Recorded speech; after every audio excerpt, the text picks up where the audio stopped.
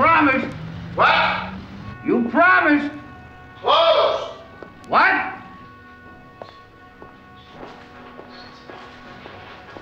Promised what? My television set. Lieutenant Columbo, you brought it in this morning. Yeah, I wanted it for tonight, but I had to work late. I'm working late myself on your television set. Well, you see, sir, working nights, I don't get to see much television. And Mrs. Columbo, she does a lot of reading and she takes a lot of night school courses.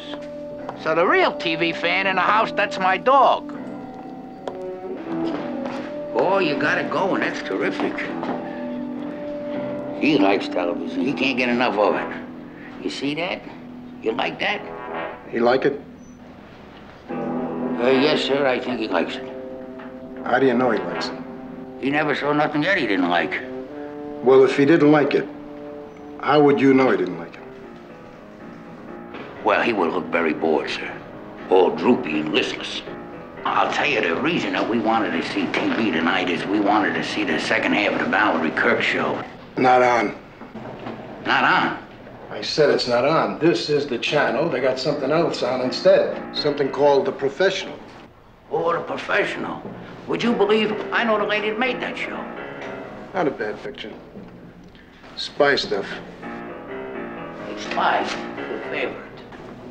You gonna start that again?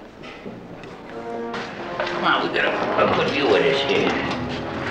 All right, move over. That's right. Yeah, you comfortable? Come on up here where you can see. That all right?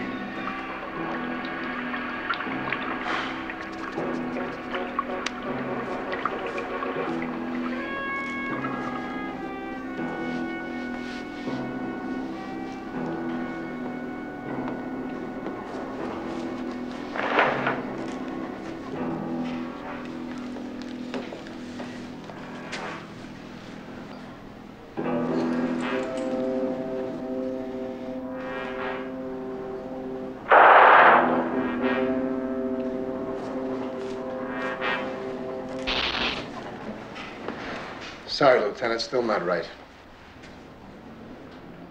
Not bad, sir. Not bad at all. You just keep working. I could fix you up with a terrific new one, under $400. Your dog would love it. Now, I gotta buy a new bumper for my car, maybe a new pair of shoes. I think I'll pass. Okay with you? It's okay with him. It's okay with him, it's okay with me. Good night, Lieutenant. Good night, sir. Not bad. Not bad at all. Just one more thing.